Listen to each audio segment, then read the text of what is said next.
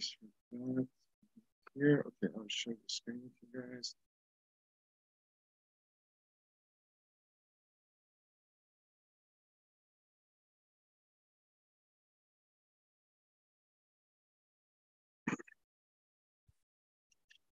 Sorry for that delay. The PowerPoints were mixed. So we are delighted to have you all for this 3 Ramadan nights with the Harvard scholars. As Dr. Masalai said, we have 2 other nights, successive nights too. Today, our topic is, and our speaker is Dr. Shady Nasser. He is an associate professor of Near Eastern Language and Civilization, Harvard University. The topic of his lecture is the transmission of the Qur'an, its variant readings. I let you kind of read the abstract maybe for the time yourself. It is also on the Telegram channel. So I will go just briefly to introducing him. Professor Nasser, as I said, is Associate Professor of Near Eastern Languages and Civilization at Harvard University. He started first in science, chemistry. He got his bachelor in chemistry from American University of Beirut. Then he majored in Arabic language and literature. In 2003, he started a PhD at Harvard University in Arabic-Islamic studies under the supervision of Wolfhard Heinrich, completing his PhD in 2011. In 2008, he worked at Yale University as lecturer of Arabic, and from 2009 to 2012, he was a senior lecturer of Arabic and coordinator of the Modern Arabic program at Yale University. From 2013-2016, Dr. Nasser was university lecturer in classical Arabic studies at the University of Cambridge. Dr. Nasser research interest is Quranic studies with particular focus on the history of the transmission of the text, its language, and its reception among the early Muslim community. Also, he's interested in pre-Islamic and early Islamic poetry, akhbar literature, and hadith transmission, which are among the areas he do research independently in these topics, which are related to Qur'an. His 2 books are related, which is related to the topic of today, are the first one is the transmission of the variant readings of the Qur'an, the problem of tawatur and the emergence of shawaz, which is mostly related to his PhD dissertation. And the second one, which is recently come out, 2020, is the second canonization of the Qur'an, 324-1936, which is about Ibn Mujahid and the founding of the 7 readings, which will relate to main topic today. He has few articles, many articles. Actually, I listed few of them here. The first 2, maybe I read because he himself recommended and is related to topic on hand today. One is the canonization of the Qur'an, political decrees or community practices, which is again 2022. And the other one is variations on a theme by Muhammad, did literacy supersede orality of the Qur'an? So these are, then there are other articles you can see. But there is one other important thing I think he's involved in it, is the interesting and very fascinating website called Encyclopedia Variant Readings of Qur'an, EVQ, the symbol is, or erquran.org. This, as you can see, this Encyclopedia of the Variant Readings of Qur'an is an open access platform designed to study the reception and transmission history of the Qur'an. The platform functions as critical apparatus of the Qur'an. It provides data on the variant readings recorded in the Arabic sources. EVQ was developed thanks to the funds and awards through Harvard University. Although maybe this is the starting to developing the website, maybe its goal is, at least the project has defined, to maybe look into some critical edition of the Qur'an. That has been the goal of from the time of no decay of the Western Quranic studies. I really recommend you guys check the video. For those who have no Farsi, there in the NECOS channel, there is a good introduction to it, translated in Farsi, how and the movies. But the website itself has movie clips to show you how to use it.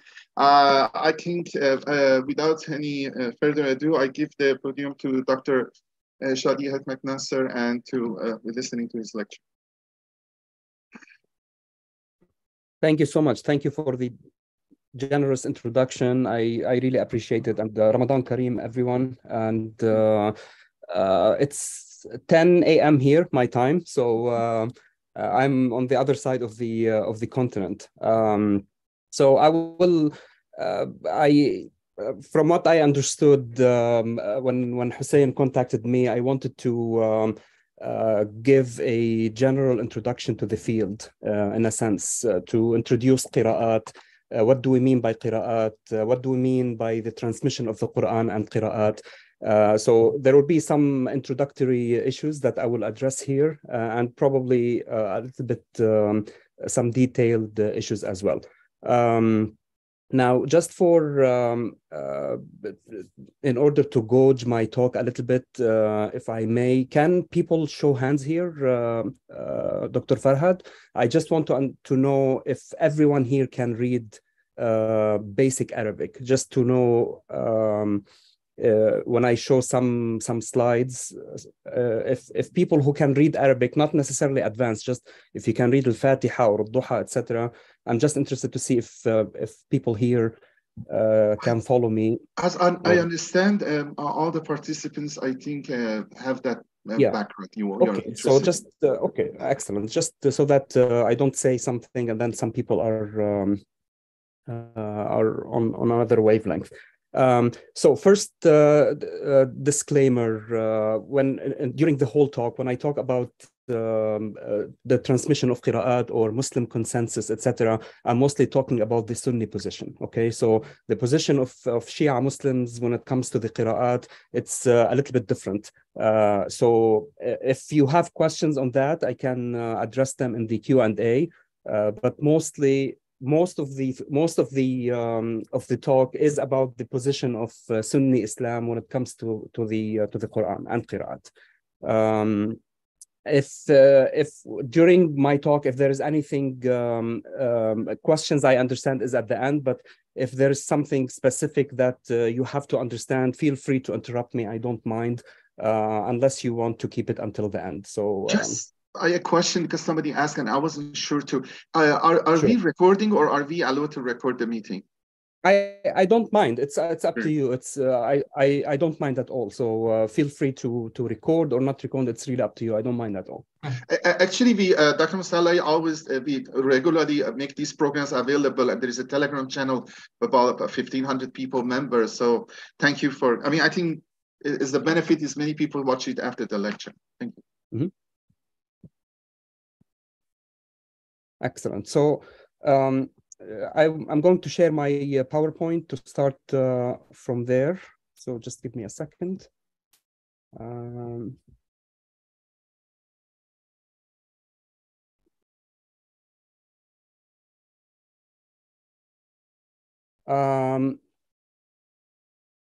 So I will keep this to the end. I assume that since most people you all have the basic or advanced literacy of Arabic, and then you are already introduced to Qirā:āt. I'm not going to play this probably at the end. So this is just an example of Surah Al-Duha read in Imala instead of Wad-Duha wal-Layli idha saja. It's read Wad-Duha wal-Layli idha saja. So I will explain this later on. So I will keep it to the middle of the lecture. Yes. Sorry, someone said something or. No, it's all yours. No. Okay. Yes, sorry. So let me start with this. So I will. We want to understand what we mean by the transmission of the Qur'an and what is the definition of Qur'an in a sense, and what do we mean by masahif or codices. And when you pick a copy of one Qur'an printed in one region or one country today or written, how is it different from other copies published or written in other countries or in other time periods as well? So let's take, for example, this the example of this mushaf. It's written in a North African script. You can see, for example, here that instead of the two dots that we are used to in the qaf, it's written only with one dot, right? For the qaf. For the fa, the dot is beneath the fa. It's not above it. You see here for example, in Surah Al-Baqarah, the number of verses here is 286.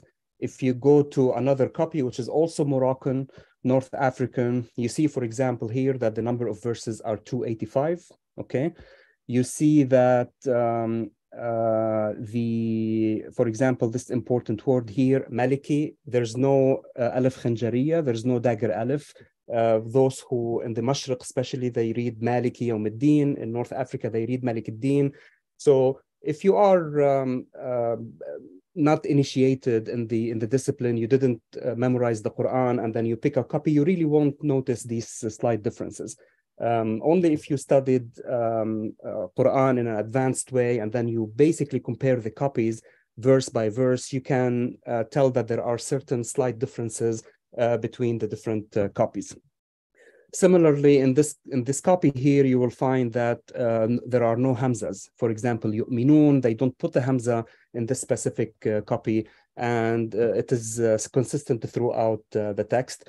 Unlike, this is, for example, a comparison. The right side is printed based on the reading of Nafi' or Warsh. The left one is the usual Hafs one. And then you can see here also the hamzas are not written on the waw. There are also symbols like sad here, okay, which you are not used to. You are used to sil or the jim or the meme in the copies of the Quran for the Hafs. In the North African waqf, the way that the pause is a little bit different. This is asad, means sah, stop. This is called waqf al-habti in the North African tradition. So the point here, I just want to quickly say that if you pick up copies from different regions in the Muslim world and you compare them, you will find these slight differences in voweling, in verse numbers, in also where to stop and where to resume the recitation throughout the whole text. More differences would be related to verse numbering, is also where specifically to pause, whether the pause has to do with the meaning or with the aesthetics, the rhyming. As you know, there are most of the verses in the Quran, they rhyme. You can see here the regular edition of Hafs and Asim that we are used to. The verse numbers here, the verse ending or the rhyming would end with da, alif, masjida, gada, rashada, ahada, because they want to pay attention to the rhyming pattern. If you check the Warsh / Nafi' edition, you would find that they have a verse, they end the verse here, qalil. So they really didn't pay, or rhyming wasn't really a concern for this kind of verse numbering or verse separation in the chapters. So again, how we separate the verses, where to stop, where to resume, it's also important, especially when it comes to very subtle and nuanced meanings of the verses when it comes to the tafsīr works. More than that, also if you compare, besides verse numberings and vowels, you would also notice that in certain codices that there are also extra prepositions or extra letters. So this is the Surah At-Tawbah, chapter 9, verse 100. And you can see here that the most of the codices, including Nafi' and Hafs, they would read Jannat and Tajri Tahtaha al-Anhar. But if you pick up a Mus'haf printed according to the Meccan reading, that you will find here a min preposition before Tahtaha. And both are considered in the Muslim tradition to be canonical, to be accepted, and we will talk about that later on. So these additions or omissions, the prepositions, they are either conjunction particles like a waw, a fa, a huwa. They are enumerated. You can go to any Muslim source concerned with these textual variants. You will find them. You have here waqalu, it's qalu without awa, awsa, wassa without the alif, sari'u, wasari'u. Again, both are considered to be accepted. And if you haven't checked these masahif printed in other countries or older codices, you will not notice them. Again, you have to really compare them side by side, and they really don't affect the meaning much. We will talk about that, whether it's important that meanings is changed or not, but more or less there are very slight additions and omissions to the text. They resulted because of certain historical processes that I will address very quickly. Similarly, there's a table. I have a table in my book that I collected. They are derived from classical works by Dani, by Al-Mahdawi, and they are very well documented. You can also see them on the website that I have. I can quickly, if we have time, I can show them later on. So, so if you, again, you can buy a generic mushaf that usually doesn't really have any information on the front page, or if you want on the page afterwards. But if you have a very an official mushaf that was checked by a committee of that specific country, you can see that most countries that have really councils or councils of Muslim scholars who have really committees to check and double check Qur'ans, that countries, they do have their own masahif. They have their own masahif because they are based on a certain transmission or a certain reading out of those 7 or 10 readings that I will discuss very shortly. So, for example, in Libya, you have Mushaf al-Jamahiriya, which is printed and voweled according to the reading of Qalun, let's say, which is a Nafi' reading, Medina reading. And you have also Warsh. You have, for example, this copy here, this copy and this copy. They are both Warsh, but they are also from different transmissions. So you don't only have Warsh, but you also have different ways of reading Warsh in North Africa. So North Africa, they read Al-Azraq, for example, and the Mashriq, they read Al-Asbahani. I will also address that. But when you are picking a mushaf, and if you closely read at the end or at the beginning, you will find, if you want these cues, how is this mushaf, or how is this specific edition of the Qur'an is printed. And it should tell you, if it's not a generic mushaf, it should tell you that this is voweled and printed according to the transmission of this or that person. Here, this mushaf is Abu Amr from Basra, and it's Riwayat al-Duri. It's a specific transmission also from Abu Amr. And this is a mushaf from Brunei, according to Hafs an Asim, which I think most of the Muslim world now, except of North Africa, that they are used to. So what are these different transmissions, and why do we have them? And why, when you are printing a mushaf, how different these different vowelings and verse numbers, etc., from one another. So I will quickly go over this chart. This is a chart that I have in my second book, and I discuss in the 2 articles that that have been mentioned before. There are certain junctures in time over the past 1400 years of the transmission of the Quranic text that that we consider to be crucial or vital in the transmission of the text and how it is recited. Of course, there are transition stages in between each stage, so they are not really clear-cut. First stage, second canonization, third, there are in between, but more or less they are big events that happened in the history of the transmission of the Quran. So the Prophet dies in the year 11 or 632. As you all know, there's huge disagreement among Muslims, all factions, whether a prototype or a certain collection of the Quran was made during his time or not. The general consensus of Muslims, again, Sunni Muslims in a sense, and probably also some Shia Muslims, is that there was no really a book collected during the Prophet's time. Probably there was a kind of prototype.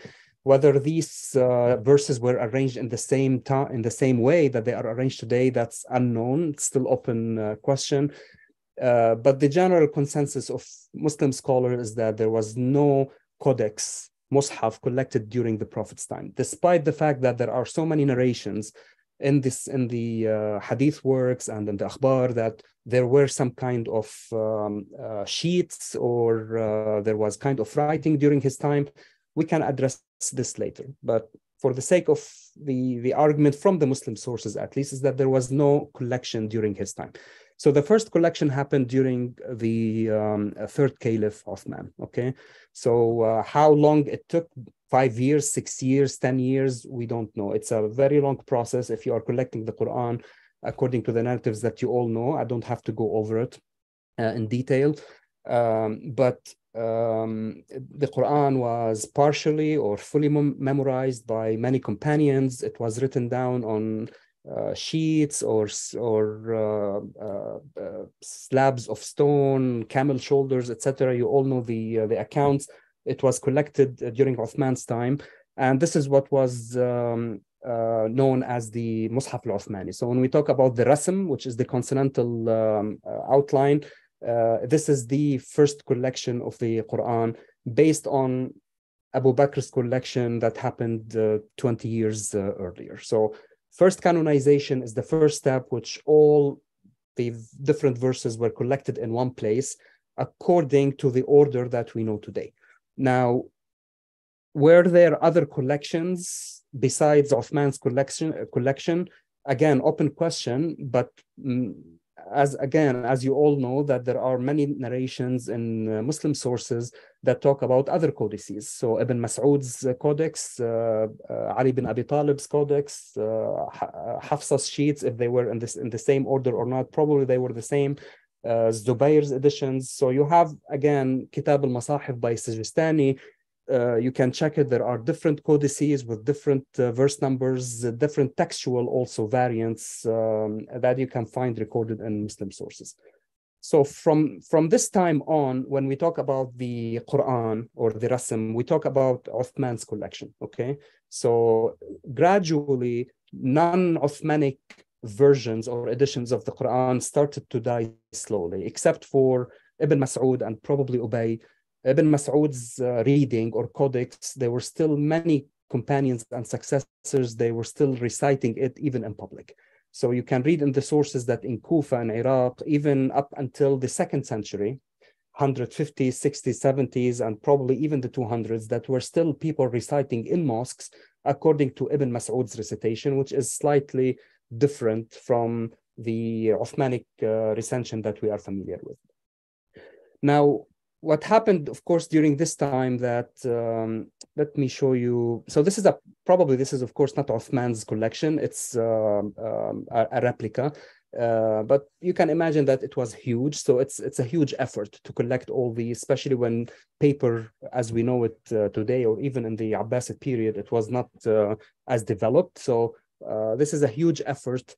And probably it was really a huge replica similar to this. Let me show you. So this is a very actually nice, this is a late fragment. You can see that early Arabic script, it did not have the vowels and dots that we are used to today. They were developed later. Probably there were some early ways of dotting, putting consonantal dots, even in early Arabic script. Some inscriptions, they do have dots, they are not regular. So there were some kind of dotting, what we call consonantal dotting on the lines, but vowels were not developed. And you can see here, there are red dots that they use for tanween or for fatha and dhamma. This system was before the vowels that we are used to, the fatha, dhamma, kasra, tanween, ila akhiri. So if you have, again, something like this, it doesn't matter how much Arabic really you know. If you don't have the text memorized, you can't read the text. So you really need to have the text memorized or know the text before trying to decipher it. So the text of the Quran or Arabic script in general, it really went it underwent many stages of development to reach this stage that we are familiar with, where you can read and you would barely make a mistake if you studied Arabic for a few years at least. So we'll go back to the stage here. So the text of the Quran, the consonantal outline, which we call rasm. So when I say rasm, it means the consonantal outline of the Arabic without dots and without vowels. You can see here that between Uthman and Ibn Mujahid, almost 300 years. If you read more into the sources, you will notice that many Muslim authorities, they were reading the Quran. There were several readings spreading across different regions in the Muslim world. Yes, there were readings more popular than other readings, especially for example, in Basra. 2 maybe or 3 eponymous. When I say eponymous reading, it means a reading developed by one system. Let's say Abu Amr, for example, or Hassan al-Basri or Yaqub. So they are professional Quran reciters that professors of Qirā:āt, let's say, and they developed a whole system from beginning to end. So it's not just a transmission of one verse or one specific variant. So there are so many in the sources, there are many system readings or eponymous readings that are documented in the sources. So for example, you can see this work by Al-Hudhali. It's called Kitab al-Kamil fi al-Qirā'at al-50. There are 50, so now we talk about the 7 or the 10 readings. There were more than 10 readings. So there were at least 50 according to Makki al-Qaisi here. He says, for example, here that people are narrating transmissions of the Quran about the 7 readers, but people mentioned more than even 70 readers who are even more trustworthy and more scrupulous than those 7 readers that people talk about. So there were at least 50 to 70 documented eponymous readings or system readings that Muslim sources mention. So you can of course see that this is a problem when it comes to creating a unified system. And this is where Ibn Mujahid came, and he wrote his book on the 7 readings, which we still adopt until today. And he collected these 7 readings from a plethora of different system readings that Muslims were using back then. So there are several criteria that I will address later on based on what he chose these readings, but we can assume that, though according to him at least, they were the most popular readings in these 5 cities, 5 major cities of the Muslim world. So Basra, Kufa, Syria, Mecca, and Medina. He chose 7 readers from these 5 big cities, and he didn't really directly say that other readings are shawaz. The term shawaz, non-canonical, it took a little bit of time to, again, to be standardized. But he chose those 7 readings to be the representative readings common to Muslims in all these different, in these 5 cities. Now, what Ibn Mujahid did, of course, was a great service to the system. He tried to unify things. And this is where I studied the book, his book, the Sab'a fil Qirā'āt, and tried to understand how did he collect these readings. So you can see that it's a very complicated process. It's very similar to how someone is collecting hadith in that sense. So you see Ibn Mujahid here at the bottom. He has different informants, and he goes to each one of them, and then he asks about the reading of Nafi', right? So sometimes he had a full edition. He would recite the whole Quran with some of his teachers. Sometimes it's partial. You can see here that between Nafi' and Ibn Mujahid, you have the name of Warsh and you have the name of Qalun. Those 2 people now, they became the, if you want, the representative transmissions from the reading of Nafi'. And the question that I ask in the book is, what happened to all these other readers, right? And more or less, most of these other readers who also transmitted from Nafi', they fell mostly into the realm of non-canonical.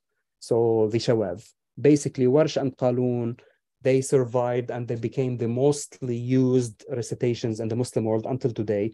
And they are the only, if you want, legitimate representatives of Nafi'. The same is true for other readers. So you see Abu Amr ibn al-Ala, the Basran reader, he has so many students transmitting from him. And this is Ibn Mujahid. He's collecting from all these different informants the reading of Abu Amr. There are disagreements, agreements among them. But again, what survived is basically this guy only, right? Al-Yazidi, who is the main transmitter from Abu Amr. And then you have Susi here and the Duri. They are the representative 2 transmitters that they legitimately represent Abu Amr's reading. Now, there are different reasons why these other transmitters fell from the chains of transmission. we can, if we have time, I can address that later. But what you have to understand is that the early period of collecting these 7 or 10 readings, it wasn't straightforward. So there were so many people transmitting from the eponymous readers, and slowly all these other single chains of transmission, they died out in favor of the more popular or more dominant readings in a specific region. Now, not all readers were widespread and had so many students or transmissions like Abu Amr and Asim and Nafi'. For example, you have this transmission, it's by Ibn Amr, the Syrian. It's more or less very poorly documented. You really have only 2 or 3 people transmitting from Ibn Amr, and even Ibn Mujahid, he only had 3, at best 3 informants to tell him of the reading of Ibn Amr. So you can see this transmission is very different from a transmission like Abu Amr or Nafi' of Medina. So what happened is we get to the, sorry to go back and forward with my slides, but this is the second stage where Ibn Mujahid, he collected these 7. However, those 7 systems, they had so many transmitters, and most of the time these transmitters, yes, they agree in a huge percentage on the system reading or the eponymous reading of Abu Amr or Nafi', but there are still differences among them. And this is where the third stage comes with Ad-Dani and Ash-Shatibi. So in order to, again, systematize the 7 readers, Ad-Dani came and put a manual called At-Taysīr for Qirāʻāt. So it's a student manual to make memorizing the variants from the 7 readers or the 7 systems easier for students and scholars as well. The discipline is very complicated, even for scholars. So he wrote a Taysīr, and he chose 2 readers. Of course, his teachers, his teachers from Egypt and Al-Mahdawi before, they were also slowly going into this kind of 2 transmitters per reader. But Ad-Dani's work was very forceful in a sense and very influential that people started memorizing it.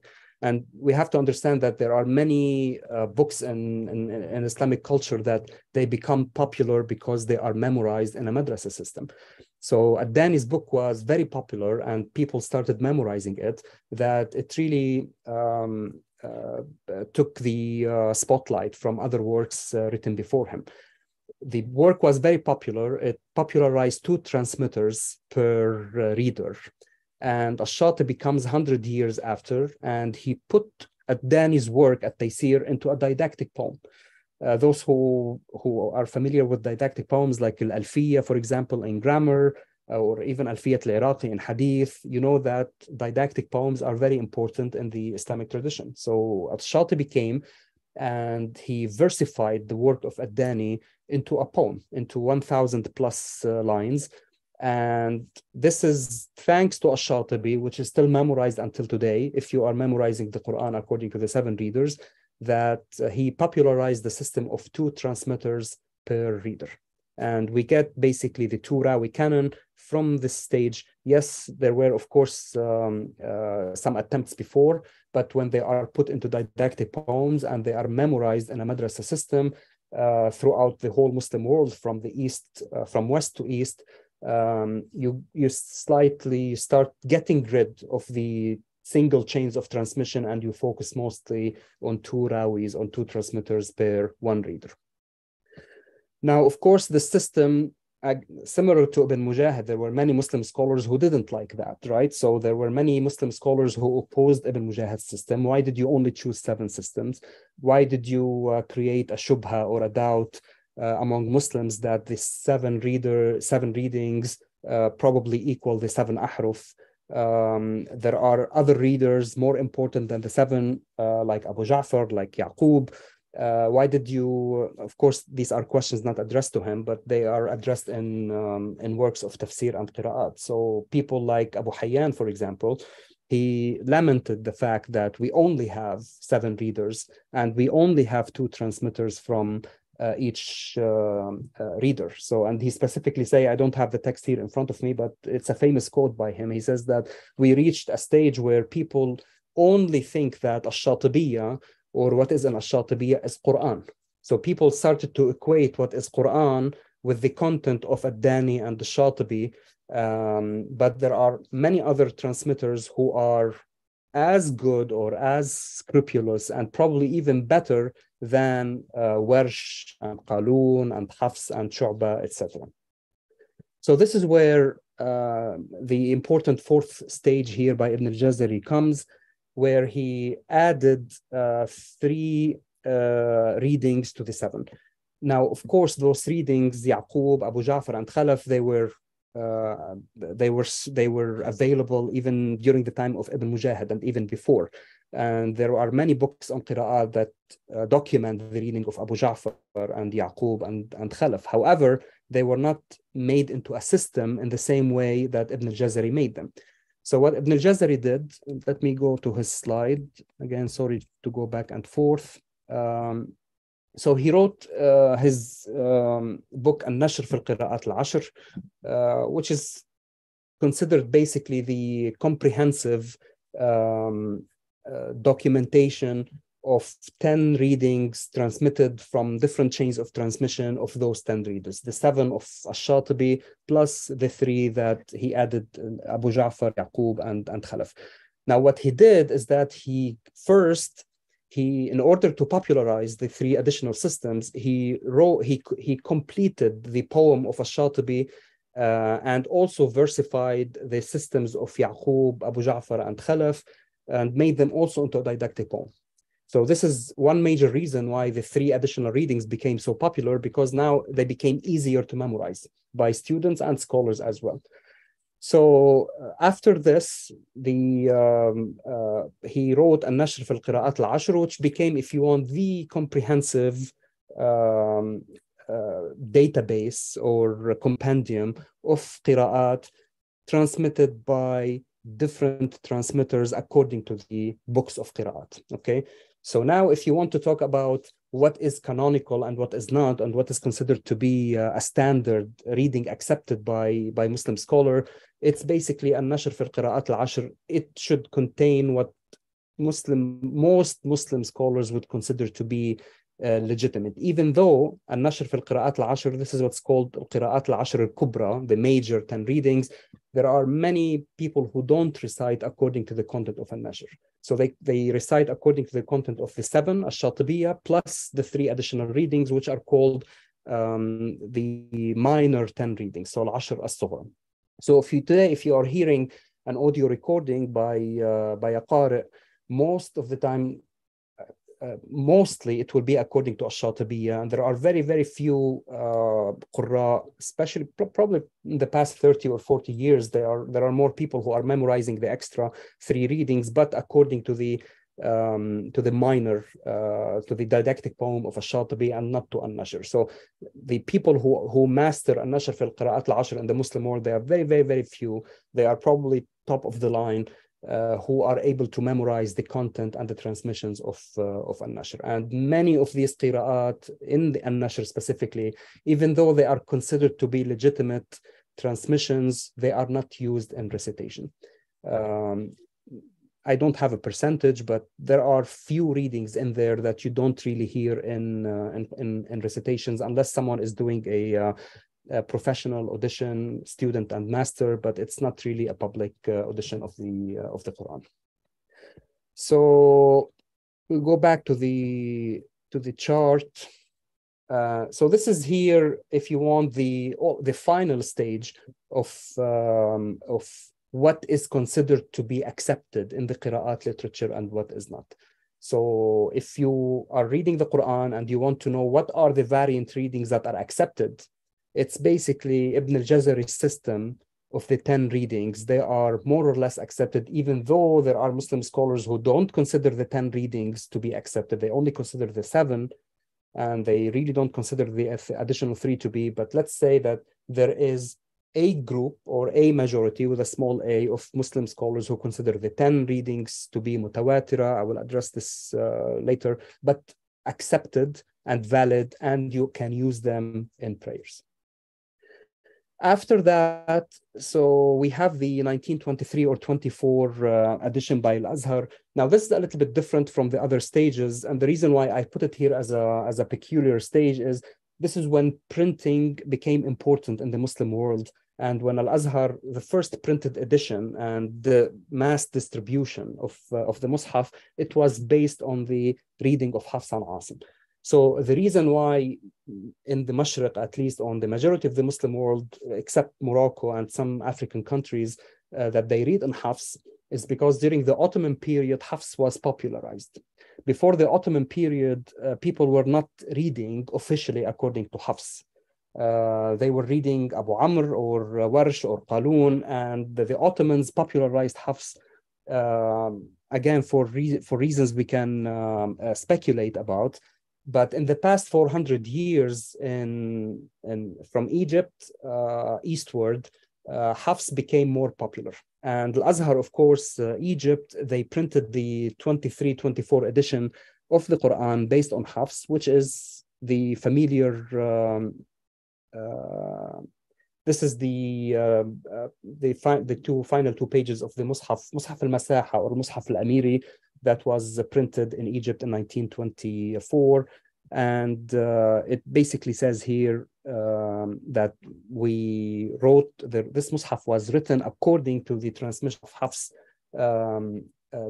from his master, Asim bin Abi Najud. And the reason why this is important, or again, a vital point, is that the perception of most Muslims today, with the exception of some African countries and North Africa, is that they are mostly familiar with the Quran based on the edition of Hafs.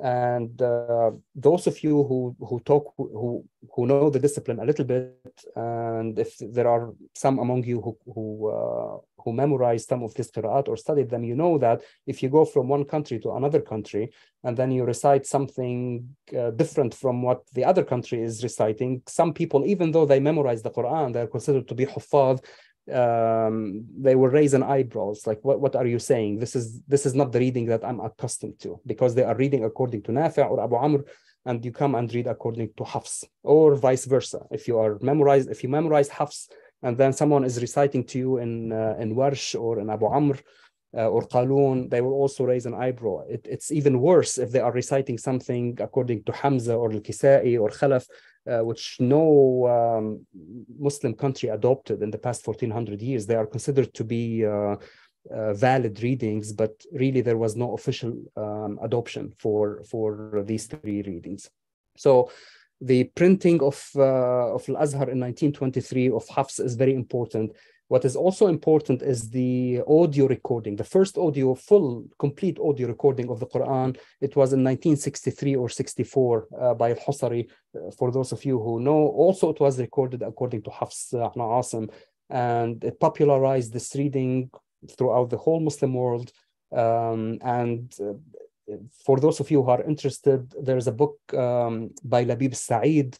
It's called Al-Jam' al-Sawti lil-Qur'an. He talks about the steps when they were trying to record the Quran, and there was really resistance from Al-Azhar. He documents that in letters and correspondences with Al-Azhar. There was fierce resistance from Al-Azhar to record the Quran in a recitation different than Hafs and Asim, because they didn't want to create this kind of shubha or doubt, and they want to unify Muslims based on one recitation.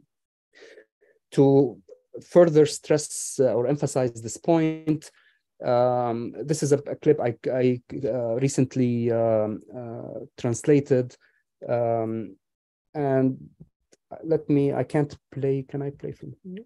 أحسن الله إليكم وبارك في علمكم. هذا سائل يقول: إمام مسجدنا وهو طالب علم أحيانا يصلي بالناس بالجهرية بقراءة غير قراءة حفص عن عاصم، فهل عمله صحيح؟ وما حكم الصلاة خلف هذا الإمام؟ الصلاة صحيحة، لكن هو لا يجوز له ذلك لأنه يشوش على الناس. وقد صدرت فتوى من اللجنة الدائمة بأنه لا يجوز للإمام أن يقرأ بقراءة خارجة عن قراءة أهل البلد، قراءة أهل البلد الآن كلهم على قراءة حفص، فلا يجوز أن يقرأ بقراءة غيرها ويخالف ما عليه أهل البلد ويشوش على الناس. فمثل هذا إذا لم ينتهي يفصل من الإمامة. أما إذا صلى لنفسه هو لا مانع أنه يقرأ بقراءات السبع، إذا صلى لنفسه ما في مانع، لكن يؤم الناس لا، شوش عليهم. نعم. Okay, so this is Al Fawzan. He's one of the top authorities in Saudi Arabia, and they issued a fatwa. You can also check that online. There are several fatwas / legal opinions for some leaders in congregational prayers. They are trying to introduce readings besides Hafs for Muslims. And from a legal perspective, you have two things here in play. One, do we confuse people? So you are reciting something that people are not familiar with, and the lay Muslim is not familiar really with these other readings. So why are you doing that? If it's really addressed to people who are familiar with the discipline, that's fine. But there's this element of confusion that, of course, this is not a new opinion. You can also trace this opinion back in legal works 400, 500 years ago, that there's always an advice given to the imam that if you are trying to recite the Qur'an, try to recite it according to the reading of the people of that region. Otherwise, you will confuse them, or you will create some kind of shubha that is not recommended. So again, there's an element of maslaha here that lawyers are mostly interested in. So Al-Fawzan here is not talking from a theological perspective. He's completely talking from a social / legal perspective, and the position is well understood. So I just wanted to give you in a sense, a very brief introduction to these different stages, and emphasize why the last stage, it's not about Qirāʻāt, it's just basically about Hafs and the perception that we have today in the majority of the Muslim world about the reading of Hafs, when people are reading or hearing something that is not Hafs, which is sometimes very different from other readings, that they will be confused, or they will think, what is this recitation? I haven't heard it before. Such as, for example, if for those of you who never heard Imala before. Bismillahir Rahmanir Rahim. Wad-duhi wal-layli idha saji ma wadda'aka rabbuka wa ma qali walal-akhiratu khayrun laka min al-uli. Okay. So this is a common asl or principle and recitation for some of the readers, that they do this kind of imala. There are, of course, complicated rules for imala. You can't just every single alif make it an a. There are also different grades of imala. Some of them say wad-duhi, some of them wad-duha. It's in between a and e. So there are rules for that. But if you never heard that before and then you hear it for the first time, which happened to many people, sometimes I play this in class, and some students, this is the first time they ever heard a recitation with imala.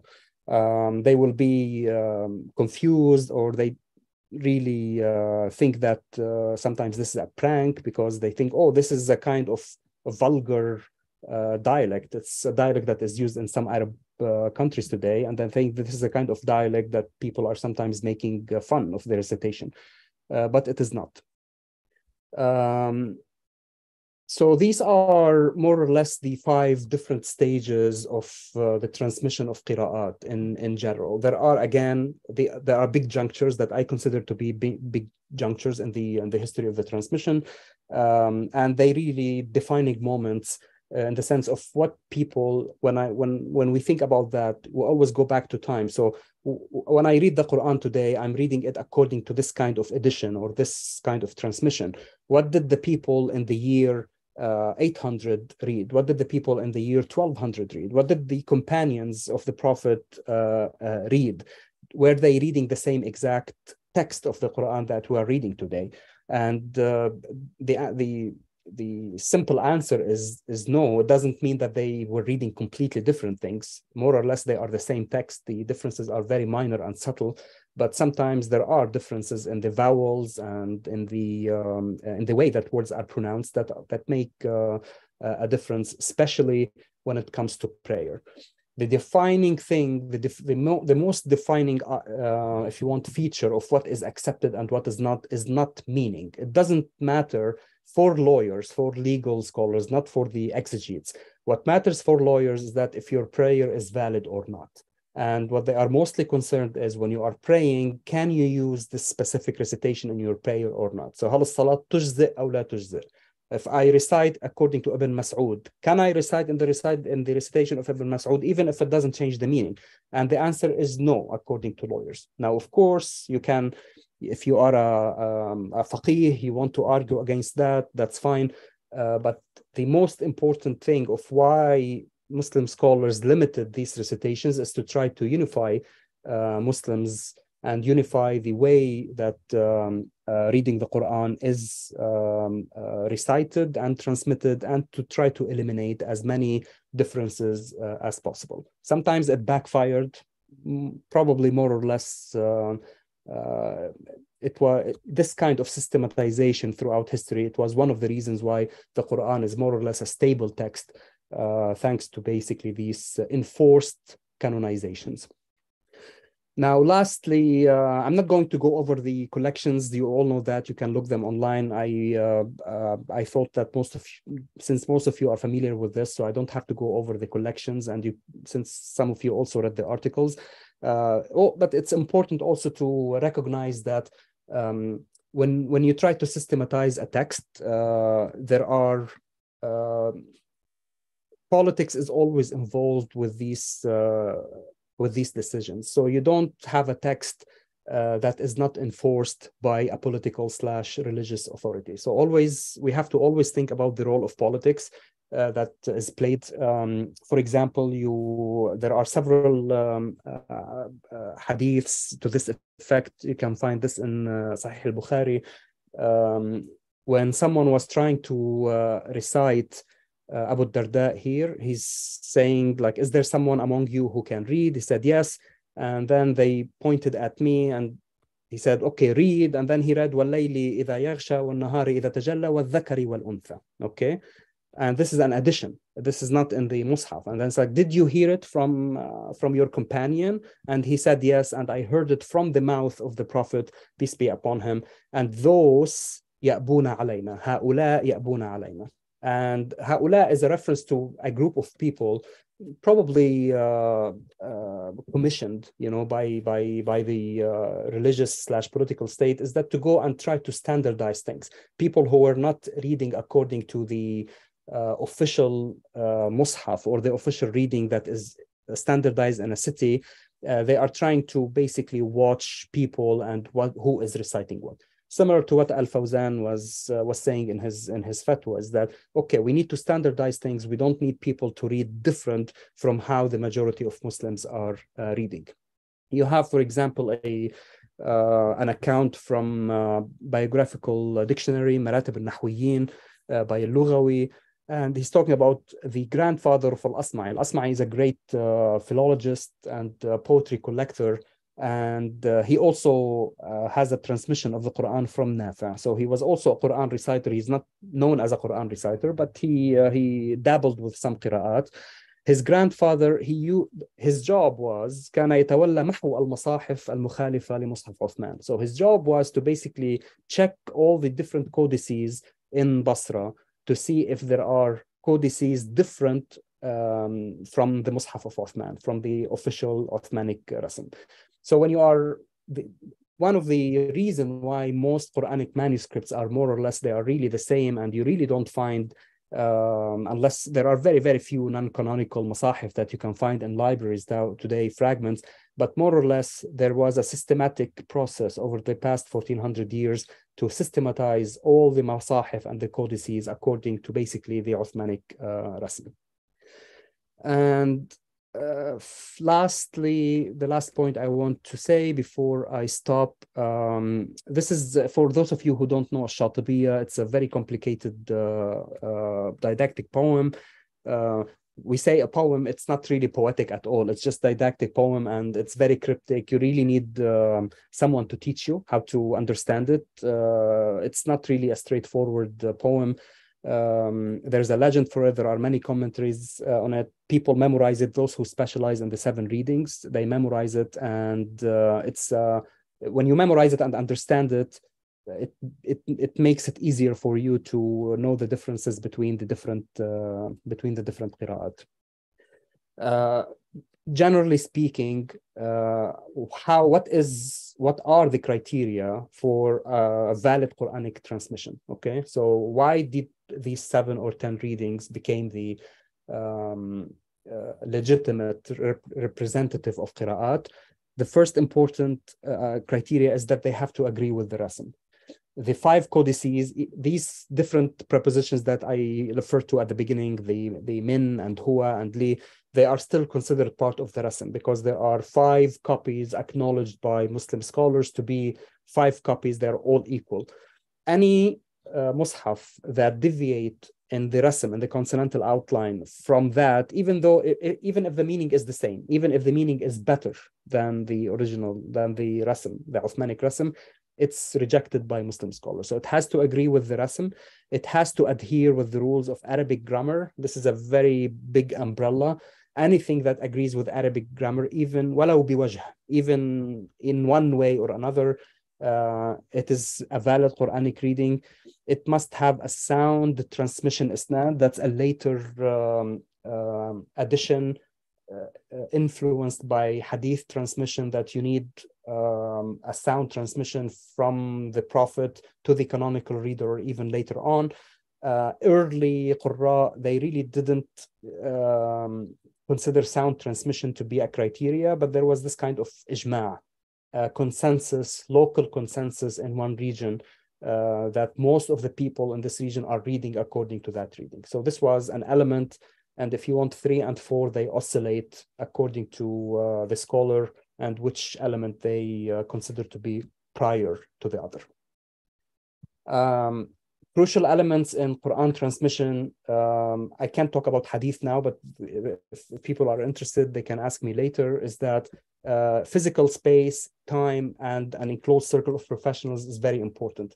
The Qur'an is long, it's complicated. It's unlike hadith where you can transmit only 1 hadith or 2 or write it down and then you can transmit it later on.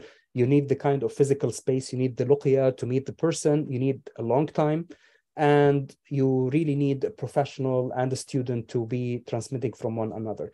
So this is why fabrication in Qirā't, it's way less than the fabrication that you find in hadith, because it was more controlled.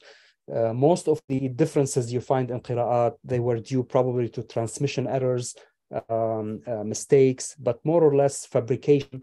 Like you rarely find someone said, oh, he created a qira'ah, or he fabricated it, or he lied on the behalf of Nafi or Asim, because the circle of these qurra, they are very limited and very controlled.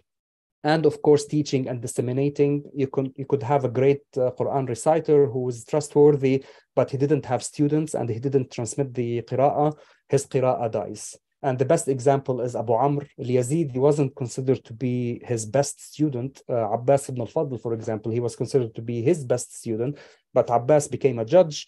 He wasn't interested in teaching the qira'ah of Abu Amr, and then it was delegated to al-Yazidi afterwards.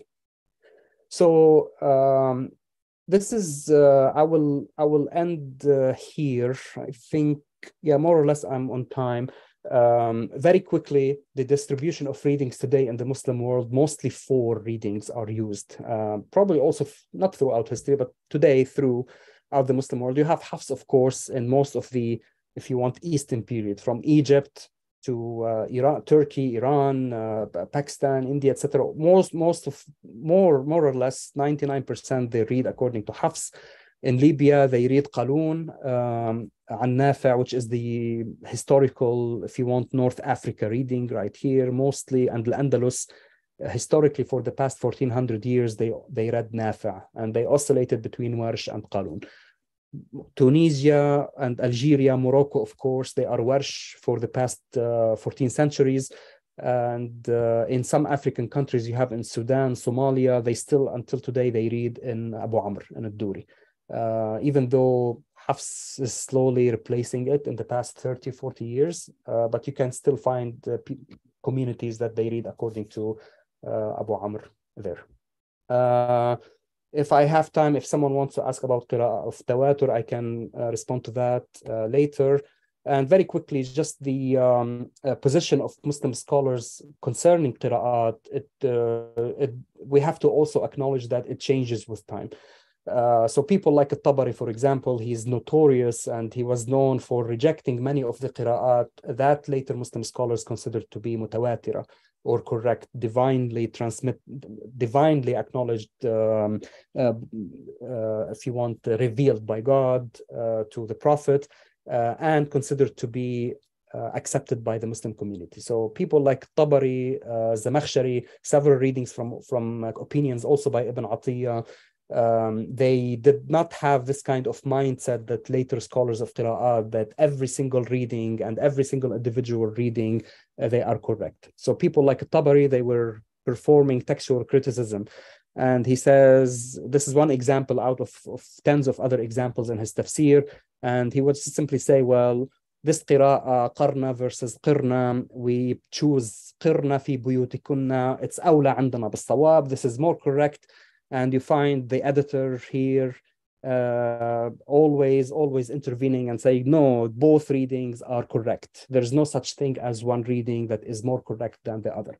You see how the difference between, if you want, later Muslim scholars and early scholars, they didn't have this kind of, if you want, theological and legal baggage to consider that every single reading has to be correct. So the position of early scholars, it depends, again, according to the scholar, but when you are checking all these different stages of the Qur'an being standardized and the Qira'at being considered to be canonical or non-canonical, we have to stop generalizing and say, well, Muslims say that. It depends when Muslims were saying that. Were they saying that in the 1st century, the 2nd century, after Ibn Mujahid, before Ibn Mujahid, and not to basically apply the label of all Muslims, including Sunni Muslims or Shia Muslims or whatever, that they think that this qira'ah is correct. You have people like Tabari and Zamakhshari, they are great commentators, and according to them, many of these readings that we consider today are canonical, they were not to them, and they had their own reasons, of course. So this is, I think, what I wanted to say today. There are other things. If people are interested, they can ask me in the Q&A.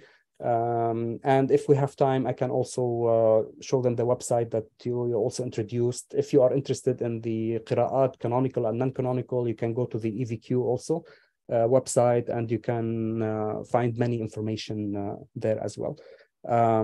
So I will stop here. Thank you for listening, and I'm happy to take any questions or explain further points that they were a little bit vague or not expressed well.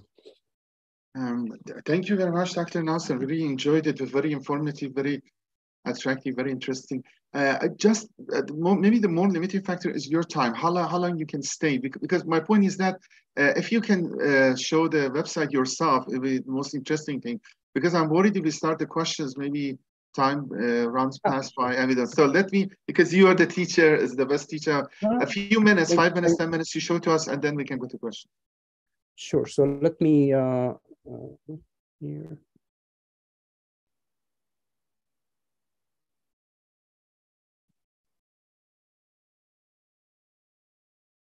You can see it, right? Yes. Okay. So so I will basically focus on Al-Fatiha. All of you know Al-Fatiha, of course.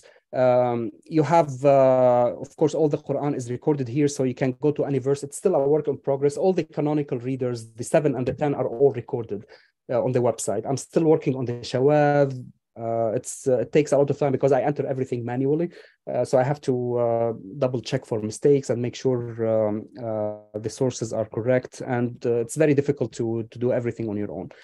So let's take Al-Fatiha, for example. Let's go to a Maliki, okay? And you can see here the readings, I have labels for them, right? So 7, you can select here the labels, the 7 readings, the 10 readings, Sughra, the minor ones, which I talked about, the didactic poems, Shatibi and Durra, and the 10 Kubra, which is the Nashr in totality.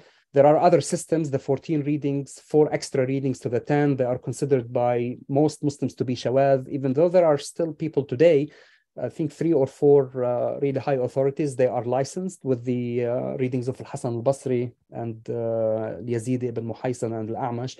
But let's say the majority of Muslim scholars consider them, the extra 4, to be shawaz. And you have shawaz, Uthmanic, they agree with the Rasm, but they are considered shawaz, non-canonical. And you have non-Uthmanic codices, they disagree with the consonantal outline. So there are different labels here that I use to distinguish each reading from another. If you go to Maliki Yawmuddin, you have Maliki and Maliki.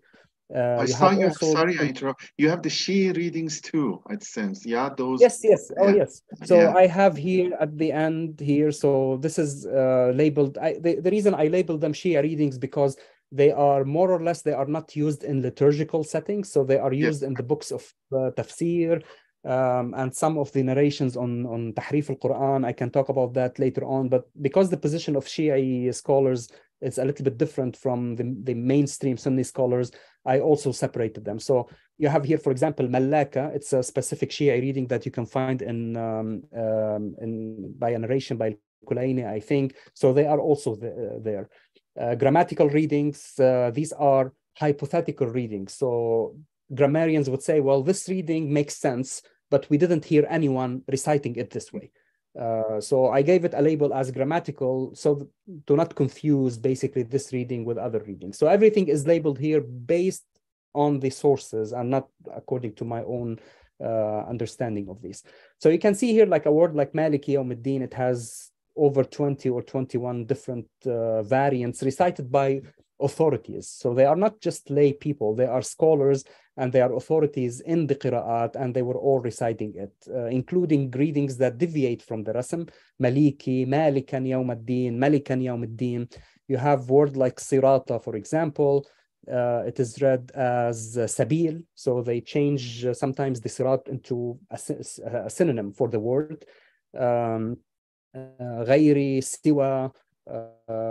Sometimes the variants are just phonetic. Instead of ad-dallin, you don't want a long alif followed by a shadda, so you turn the alif into a hamza. It would be easier. So it's easier to say ad-dallin than ad-dallin. Anyways, that has to do with tajweed. You also have ad-dallun. So if you click on any word on the website, you can, if they are grayed out. If they are not grayed out, Allah, for example, it doesn't have any variant yet. If I encounter a manual later on that has a specific reading for Allah here, I will put it. But if you find a black, not grayed word here, it means that I haven't found variants for them. All other grayed out readings, it means that they have variant readings recorded sources. And if there are 7 or 10, you can also click on the audio. And you can hear them. Maliki Yawmiddin. Maliki Yawmiddin. So I only take the excerpt from, I don't want to play the whole verse, just taking the excerpt of the specific word so that people who are interested, they can follow these. You can click on the filter table view right here, and then it gives you the sources. So if you want to double check, you go to annotations, and you see where I took this information from. Who read Malika, for example, by Abu Huraira. You see it in Mukhtasar Shawaz by Ibn Khalawayh. This is from Al-Shatibiyya. This is by Masahif, edited by Jeffrey with the page numbers. So most of the readings here, most of the annotations, they are taken from the sources. You can go to the source and check the exact page number for that. Lastly, you can also do some kind of filtering. For example, let's say here, this is the whole database of the Quran, and you are interested in this table. You want to, for example, variant type, let's say addition, right? So you want to see variant types that have to do with additions or omissions. So these are the variants. I have almost 48 pages of different variants that have additions or omissions, whether a letter or a sentence or a word. If you hover on that, this is the Hafs reading. The standard one is قُلْ أَعُوذُ. In this variant reading, it's أعوذ without قُلْ. So this is, and قُلْ is omitted from the source. You can choose, let's say, another variant type, let's say case ending, Arab, okay? I am only interested in readings that show case ending. So Ar-Rahman Ar-Rahima, for example, instead of Ar-Rahman Ar-Rahim, right? So there are different types of filters here that people can use to narrow down the data if they are interested only on the 7 or the 10 or 14 or specific grammatical types of variants. They can also use it here. You can also use the filters in the annotations. Let's say you're only interested in transmission from Asim, for example. You can type here, and then you can choose Asim. You can also choose Hafs. Okay, you can choose multiple names in the filters as well, and it will only give you the specific annotations by Asim and Hafs based on that. So here, remember, we chose case endings Arab. It will give you here what Asim and Hafs, for example, have different case endings from the others. So there are different ways of using the filters. If you are into this discipline, you are more than welcome to use. If you find mistakes or typos, please write to me, because I enter everything manually. I find mistakes all the time. So please, if you are using this and you find mistakes, let me know. Thank you. Thank you very much. Thank you for this tour. It was very interesting. I mean, a couple of points. I'm familiar with website, but a couple of points was new too, and then it's very great. Thank you. Inshallah. Thank you. So, and then just one question. So, you is work in the progress, and then what is the future you see for it, and how long does it take to be completed, or something like that? So I think for the website, right? Yeah. It depends. I mean, the sources are massive, right? So Yes.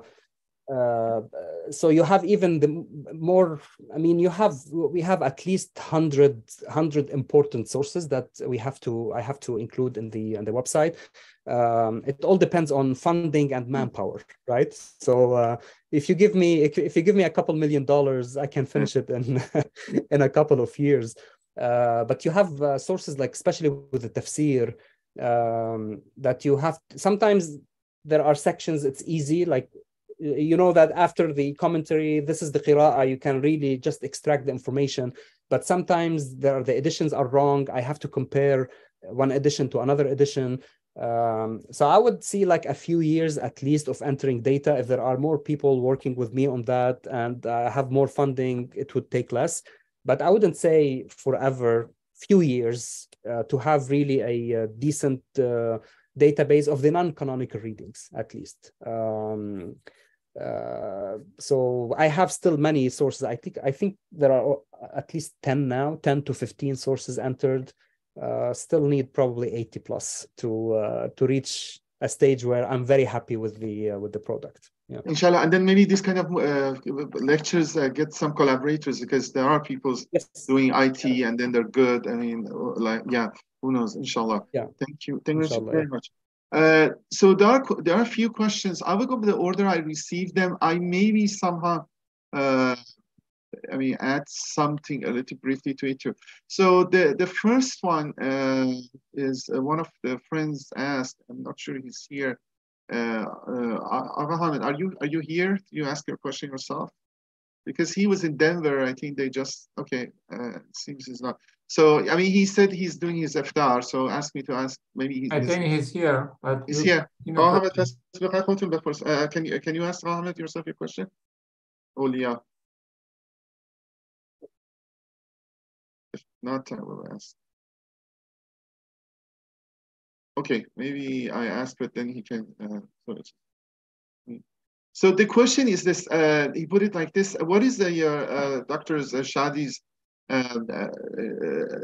Nasser opinion about the possibility of existing an older manuscript of Qur'an before Osman canonized manuscript, which was used as the source for not only Osman's but also other manuscript after, before, including Sanha Musaf, as Sadiq and Gudarzi say in their article. Maybe I a little bit add to this question, and I'm sorry I used the kind of privilege. So the whole question of written and oral maybe come through, which can explain. The question was about non-Osmanic Musaf or Ras in the question, but also this issue of written and oral. How these qirāāt come to existence, and I know your article is addressing that. Maybe we can use the time addressing that. And then Behnar Sadeghi had the model that maybe they really there was something dictating these differences in the pre-Osmanic mushafs. Like you mentioned Abdullah Masud Ubay Kab. Maybe was as part there. Maybe somebody was dictating, the time of Prophet, at least the traditional story says there were katibs, they were writing it down, and it could be Abdullah Masud wrote it a little bit different, or a little bit different, and then these differences that you mentioned, Zayfa Yaman, maybe come from that, and then Osman standardized them, and then how he did it, maybe he bring all those copy, put like how we do correcting the old manuscript things. So I know what was kind of, I want you to elaborate on it at all levels you want. Thank you. Yeah. So, I mean, the short answer is most probably there was some kind of prototype before the Uthmanic action, right? So whether we go with the manuscript evidence or whether we just rely on the tradition, right? The reason that even Ibn Mas'ud, at least what the sources tell us, okay, even Ibn Mas'ud's reading, or Ubay bin Ka'b, or even if you want the readings that completely deviate, like some of the Shia readings, for example, they are not really, they don't change the syntax that much, right? So Ibn Mas'ud's reading is mostly changing one word for another. The syntax is more or less the same. So it means that there is a model that they are copying from. It's not completely oral in the sense that they memorize it. I mean, we have to also understand when we talk about oral is that people back then, they did not have Shatibiyya, right? So they didn't memorize. They were memorizing the Qur'an based on a completely different system on how we started to memorize the Qur'an later on. So Ibn Mas'ud's memorization of the Qur'an was most probably different than the memorization of other companions. But even the information that we have from the non-canonical readings, they are very, very similar. Changing one word for another, adding a preposition here, adding a small word, but the syntax more or less is the same. So yes, this reinforces the idea that there was a prototype, Ibn Mas'ud, Ubay, etc., that they were all either memorizing from or copying from, and it was not a process free for all. Everyone was just writing his own codex based on memory and without really consulting other copies. So if we find a codex before the Uthmanic codex, whether fragments and we have accurate carbon dating, I don't think it should be a surprise to anyone if we find even fragments that date to 632 or 630, because sources tell us that there were some kind of writing happening, even though it's not a full codex, but at least some kind of fragments, chapters. So if we find a manuscript or a fragment, I'm more than happy in that regard, and it confirms what we have in the sources. So, thank you. Thank you very much. I may come back later to this, but because I want to ask the questions other people. People are this question of whether the Quran was collected in time of the Prophet or not is a question. As you mentioned, John Burton, which is the same time Lansborough wrote those two books. He wrote his book, and Ayatollah Khoei, which is not unanimous Shia view too. Ayatollah Marifat has this, but Allama Tabatawi have the same view as Sunni scholars usually have, this is collected time of Osman. But Ayatollah Khoui has the view it must be, as you mentioned in your book too, must be collected in time of Prophet Muhammad. So people ask, what is your opinion about this? Because you see, maybe a little bit expand the question is, Quran emphasizes writing. For example, when you contract, even the trip, write it. The longest verses Quran is about writing, katib, and the issue of even how many katibs, how many witnesses we have to get. And then we have in the, as you said, tradition, we have katibs, and even the conversion of Umar, for example, we hear his sister and brother-in-law have a scroll after 20 verses of Surah Al-Taha. So the writing was there. And I think this, adding to it, the Arab community, Mecca community was a trading community. They must have form of writing. And even people say that writing, when we do this documents, non-religious documents, commercial documents, is more accurate, more elaborate. You have dots more over there, less here. So all of these, I want you, if you can, kind of get just a question, you elaborate on. More on the issue of writing during the time, or whether the Quran was so maybe I didn't put it completely. So we say, despite this ability to write, I know these people, some people say is people are illiterate, but in Medina they weren't as much illiterate because the Jewish people were there, Zayd ibn Sabit, and many of them were studying over there. Abdullah Masud himself, so I wrote 70 surahs before even you were a child. So these guys were writing. So the whole question is, how is it possible it was not collected in time of Prophet? Or what do you think?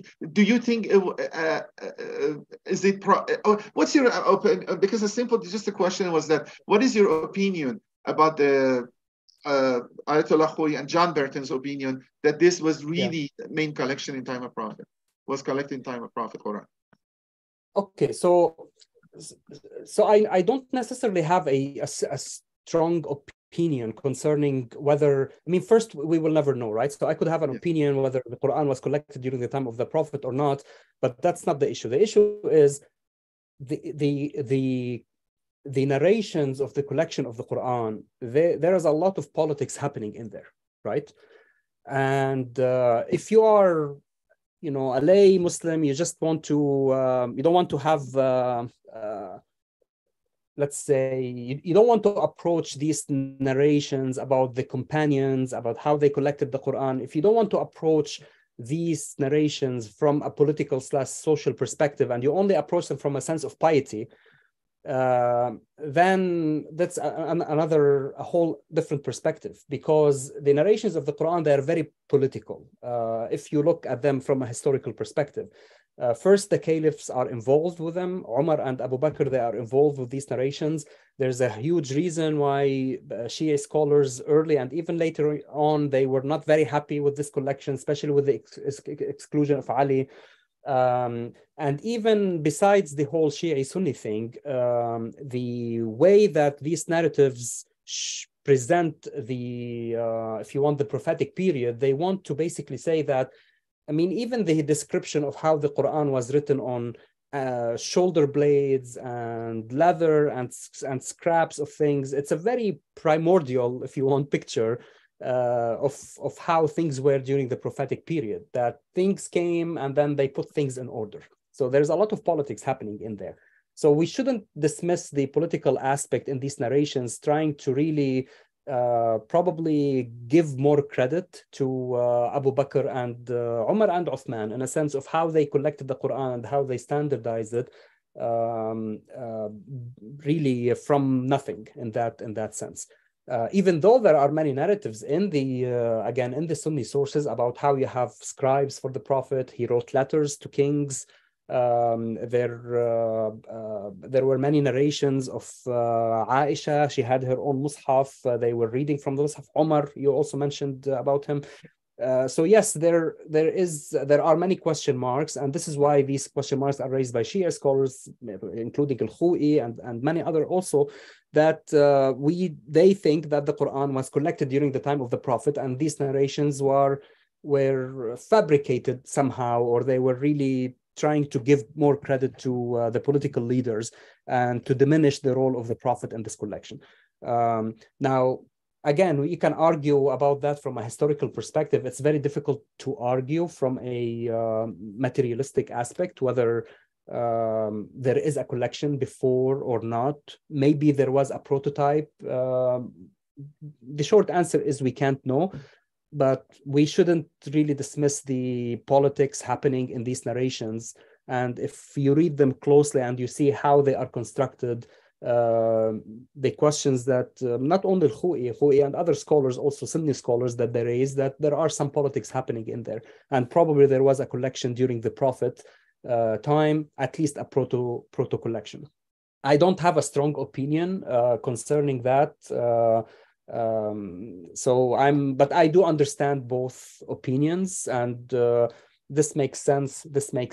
And at the end of the day, if we get something, a manuscript or a fragment, we could revisit this issue later on in a sense.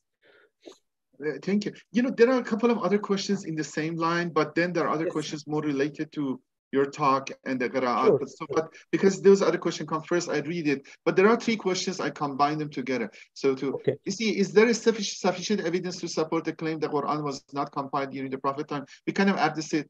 If so, what were the reasons for this? Was it due to a lack of resources, time, or illiterate individuals who could write? So this kind of you address it. What evidence supports the claim that Qur'an is the same as the one that was originally revealed to the Prophet? So this is a traditional view, you know, and somehow this is the we can relate it to issue Qirāāt, to issue tawatur or something like that. And then the other question, which I think this is more specific, was the order of the surahs in the Quran established by the Prophet himself or by his followers in the years following his passing? And I add to it, what about also the order of the ayats, verses in the surahs?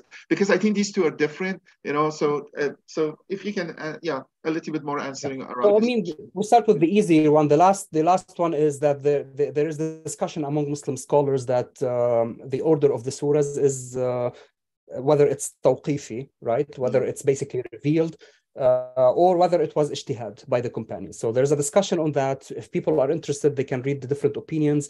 And Suyuti, he has a long chapter, whether it's tawqifi or ijtihadi, the order of the ayat or surah. Of course, they reach the conclusion that the order of the ayat, the verses, is tawqifi, that this is how the order is, but the surahs might be ijtihadi from the companions. Even though there are scholars that also say that the order of the verses also could be ijtihadi. And we have narratives that if we believe that Ibn Mas'ud and Ali bin Abi Talib and Ubay, they have their own codices, that they have the order of the verses is different. So for example, Ali bin Abi Talib, it's said in the traditions that he had a mushaf based on tartib al-nuzul, right? So when the verses, which verses were revealed first after the other, which is actually more convenient as a faqih, because you want to know what abrogated what. You can't know from the current order of the verses. So this question is, there is this agreement among scholars whether it's revealed or ijtihad from the companions. The other questions, again, I mean, the first two questions are related to the ones that you have mentioned earlier, I tend not to take strong positions on these issues not because of anything. It's just because you have. I think we always have to take a step and just read why people argue for certain. When we say, well, the reading of the Prophet was this, are we reading something different from what the Prophet read? Well, forget about that. Like, people are always focusing on additions or omissions or different order of the verses. But if you consider the bigger question, or what does it mean, what is the definition of the Qur'an in a sense, from a theological perspective, okay? So when you say, well, the Qur'an is the word of God, and I'm praying and I'm reciting the Qur'an, what does it mean? So when you say, Alhamdulillahi Rabbil Alameen, did God say these words? So what does it mean when we say that the Qur'an is a revelation? So this whole issue of the Qur'an, what does it mean as the word of God? This is an issue that it's still even ongoing, that Muslim scholars never answered. What really does it mean that the Qur'an is the speech of God? Like, does God speak in this way or not?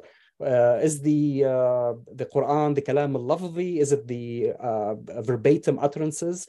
Or is it al-kalam al-nafsi, as the Ash'aris say, or is it created, as some of the Mu'tazilis and some of the Mu'tazilis Shi'as also said? So there's a huge debate concerning the nature of the kalam, the nature of the speech, and what really does it mean. So the short answer is, I mean, even if you are reciting the same chapter, which has the same order and which has the same words and voweling as the Prophet, you are not reciting it in the same way. You have a different intonation, you have a different voice. The Prophet and the companions, they have different intonations, they have different voices, they have different ways of articulating things. So even if you focus just on the phonetic side of it, the recitation is different. When you consider the fact of the Qirāʻāt, and when you consider the fact that the Prophet probably was reciting the Qur'an in a certain dialect, you add this evidence up and you say, well, if you want, from the utterances perspective, probably you are reciting something different from how the Prophet was reciting or the companions. Meaning-wise, we can argue forever about the meaning, but more or less the meaning is the same. But does it really matter when you are praying? What matters is how you are delivering the verses, whether they are in agreement with a certain qira'ah or not. Discussion of meaning, as you all know, you read books of tafsīr, and you know that mufassirun, they disagreed on almost on every single verse of the Qur'an and what it actually means. So now, I think the question now is to the heart of the topic. Mr. Amir Imami asked, he said, thank you for a brilliant presentation. Could you mention some of the possible causes that led to the different riwayat from the Qur'an? You know, because the common understanding, the traditional understanding is that these companions learn it from the Prophet orally, they transmit it to the next companion or tabi'in orally, and then we orally memorizing it. You shouldn't have the change. You know what I mean? And I continue addressing articles. And there is the issue of tabatur, there is a change. And then how then you can have 7 or 10 or 14 or 50. And then one solution is saying all 7 was recited, mixing 7 ahruf and say all 7 are valid. So if can you, because this is going to the heart of the problem, that first, that's issue of tabatur, and also what is the mechanism you think? Isn't it, as you mentioned, your interaction of the written, oral, stuff like that. So if you can elaborate on that at any level you want me to take. Okay, so let's first address oral transmission. When any text, Arabic or non-Arabic, if you are transmitting something orally, it must undergo changes. That's a golden rule, that you don't ever have any text that was transmitted orally in any culture, Chinese, Japanese, Latin, Greek, Arabic, Hebrew. If you are transmitting something orally, it must undergo changes. This is a golden rule in oral transmission. If you have a text that doesn't have changes, this is where you start raising questions that most probably it wasn't transmitted orally. You should think in the other way. Anything that is transmitted orally without being fixed in a written text, it undergoes changes. So this is why you actually, when you talk about the different qira'at, the different readings, canonical or non-canonical, the fact that you have so many variant readings that agree with the rasm and actually those that do not agree with the rasm, it gives you actually confidence that the Qur'an underwent oral transmission because you have all these different variants. If you pick a poem from the 3rd century Hijri or 4th century, you will never find any single variant in this poem.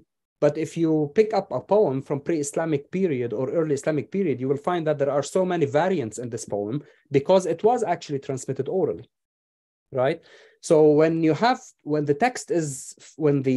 any text is fixed in writing and voweled, etc., this is where you stop having variant readings. The same with the Quran.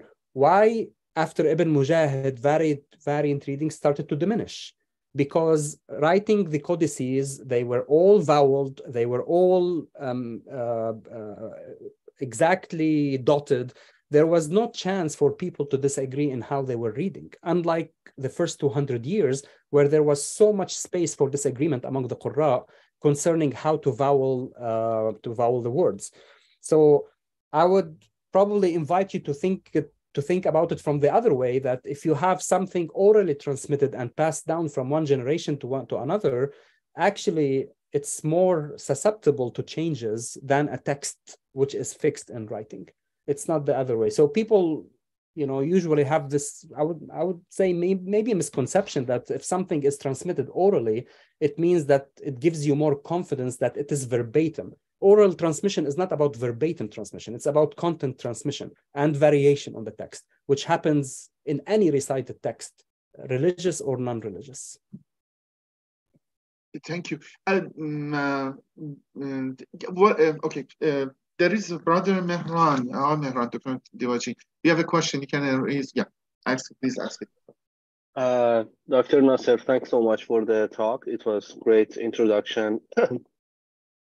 I don't know how much time we have. I wanted to ask something very specific about the role of grammarians. Dr. Musalleh, how much time do we have? Have your question. You see, Dr. Nasser's time is limiting factor. Yeah, I'm don't worry about me. It's still early my time. It's you guys. So thank you. Okay, thank you, Dr. Nasser. So the role of you mentioned the role of grammarians. I unfortunately didn't read your book, but the grammarians or Nuhat had a lot of discussions in the history. I was wondering which one you are referring to. Is it probably is not between Kufi and Basri, because at least the Qirāāt that is very famous and is remaining is Kufi, is from a Kufi person, and versus the other Qirāāt which is from Kasai that is not dominant and is also Kufi, and but the dominant syntax is not Kufi though. At least the one that is you also mentioned Alfiya, that is mentioned part, like the Alfiya is part of that or is based on that. So that's one question, and it's related to the second part, that is so there is this book, probably many people are familiar with this. It's called Mughni al-Labib and Kutub al-A'arib, which the style is that it discusses, like the grammar is discussed, and then it brings the verses, and then it discusses this is the role or not, like it discusses in details. And most of the time when I check a verse, it's very, very much compliant and coordinated with Hafs and Asim. From a grammatical perspective, I was always thinking that maybe in Egypt, like Al-Azhar 100 years ago, they were also considering the syntax and grammarian aspects, and this was the most compliant with the dominant Arabic syntax. I'm not sure, but that was the correct understanding.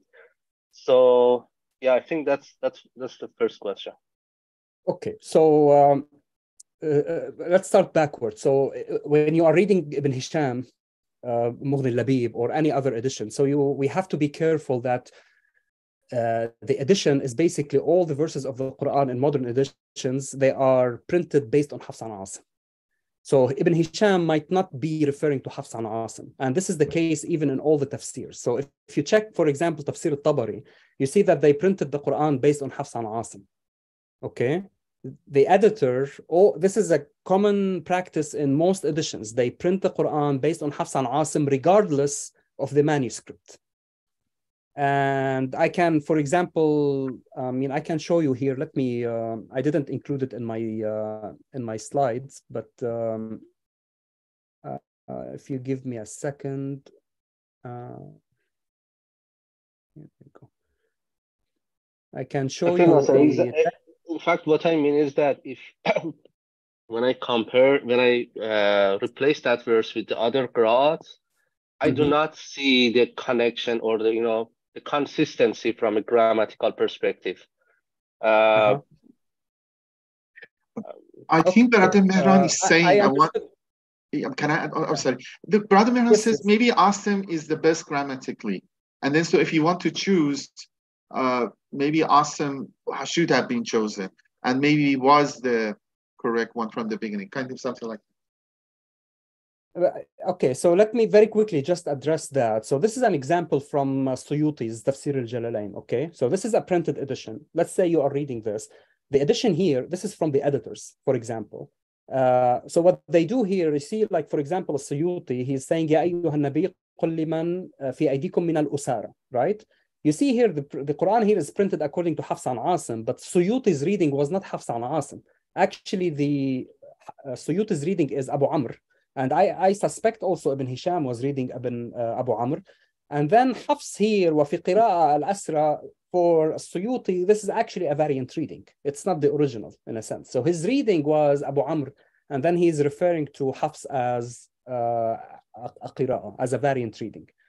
So I just wanted to mention this in a case that if you are reading Ibn Hisham or modern editions of Sibawayh or Al-Farra, etc., you have to pay attention that the modern editions of these books, the voweling is based on Hafs and Asim, and it's not based on the original manuscript. Now, the second part of the question is whether the syntax agrees with Hafs or not. Most of the 7 readings, more or less, the syntax of them, they are similar, right? The disagreement among the 7 readers, they are on many words when it comes to case endings, but the difference is not in syntax. Like the case ending in one word is they disagree where the fa'il is or where the object is. The syntax of the Kufan and Basran grammar, more or less, it's very similar. They have disagreements in, I don't know, 100+ mas'ala that discussed in grammar. But syntactically, there's really not big difference between the 7 qira'at or the 10 qira'at or even the non-canonical reading.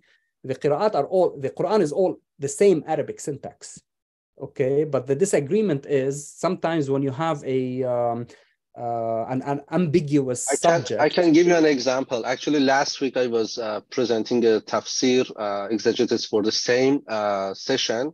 And I noticed Tusabbihu and Yusabbihu both were reported. I'm not sure. One of them was Varsh, probably the other one was Hafs min Asim. And I noticed actually Tusabbihu, which is the Hafs min Asim, is preferred from a grammatical perspective. And this was not my first time that I noticed that the Hafs min Asim is somehow grammatically more maybe fine, or I do not know. I was just wondering if that was a big consideration in Al-Azhar when they were choosing that. Probably. So first, a quick footnote on Asim. Asim and Hafs, they are not really the real representative of Kufan reading. The real representative of Kufan reading is Hamza and Al-Kisai, right? So in many readings, actually, Asim deviates from the Kufan reading, and then he adopts reading from the Medina, right? Or from Al-Basra. So just this is a footnote on that. The second point is whether Hafs or Asim's reading is more in line with the mainstream grammar of Al-Basra or Basran / Kufan grammarians. And this was something that Al-Azhar or even the Ottomans even considered. Probably that's again one perspective.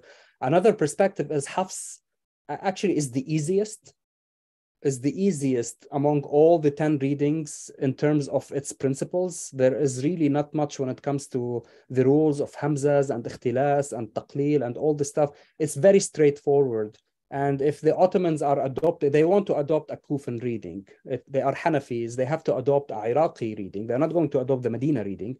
And Hamza's reading and Al-Kisai's reading, it's just no one adopted it historically. So probably Hafs was, an option in terms of really being the easiest and being the more aligned reading with Arabic grammar, as you were saying. So this is definitely a possibility. Yeah. Can I come say something in the middle? As I remember reading your article, how these 7 were chosen by Ibn Mujahid. He didn't want to do 7, and he would go with 5, one from each city. The other 4 cities were okay, but Kufa was the problem. As you said, the dominance, but with the Hamza, I think he preferred Asim or Kasai. I don't know. I think Asim. But because Hamza was popular, the only way he solved, this is all I read from your article. So can you explain on that, why he have to choose 3 from Kufa? Maybe answer this point. In one sense, I'm saying Ibn Mujahid himself thinking Asim is better. Grammatically, I'll let you explain. Yeah, I mean, but probably I get the issue is Asim. He combined elements from the Kufan tradition and from the non-Kufan tradition, so probably it was a good choice. And if I remember correctly, I mean, Asim was not as popular as Hamza in Kufa. He was popular among people who preferred some kind of traditional recitation, which was Asim. Hamza, it's either love him or hate him. Many people disliked Hamza and even considered his reading to be bid'ah and innovation, and it's haram to even pray behind him. And other people venerated Hamza. So the Kufa was very problematic to choose. I mean, there's even Al-Kisa'i. The choice of Al-Kisa'i is very unusual because more or less he follows Hamza, except in certain places. And there are narrations that Ibn Mujahid wanted to choose Yaqub from Basra, but then he dropped him and he put Al-Kisa'i instead. And there's a very interesting, again, role of politics. There's an interesting quotation from Ibn al-Arabi, not the Sufi, the judge, in his book, and he says, وأسقط يعقوب وأدخل الكسائي بالسلطان, means that Al-Kisa'i was entered because Al-Kisa'i was connected with the caliphs, right, with Al-Ma'mun, and he was the mu'addib, the tutor for Al-Ma'mun's children. Ibn al-Arabi said that the only reason Al-Kisa'i became part of Ibn Mujahid's system is that due to his connections, that he was politically probably influential. Maybe not, but there are considerations to be considered here. Yeah. Thank you very much. Very interesting. Mrs. Dr. Saleen Ibrahim, could you open the microphone and ask your question?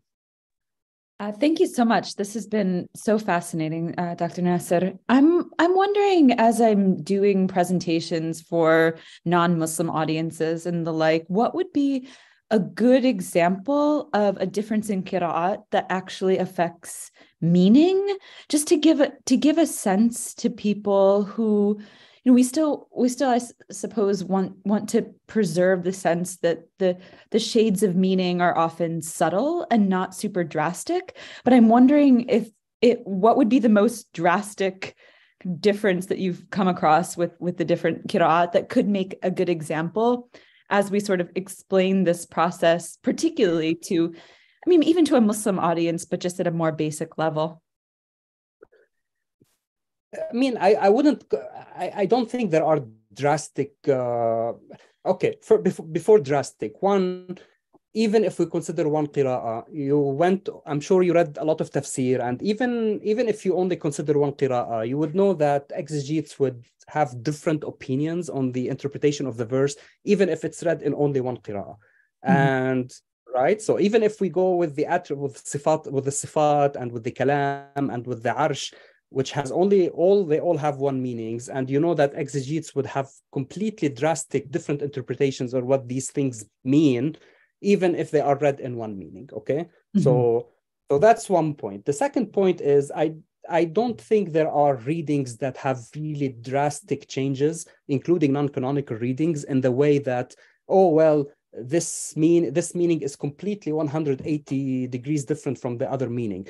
There are certain readings, I think 50 plus, that they have slight legal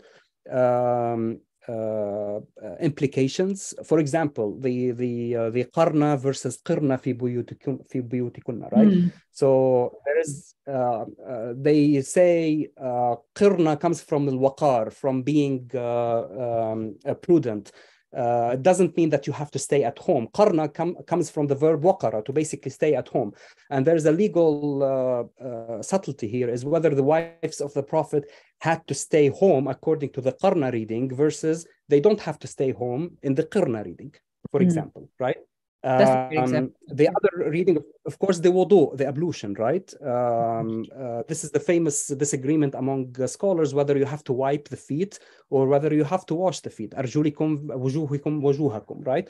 And it's not actually a Shi'i Sunni thing. It's a Sunni thing among the different readings, because Abu Amr has a reading and the other readers have it in the Mansub or in the Majroor.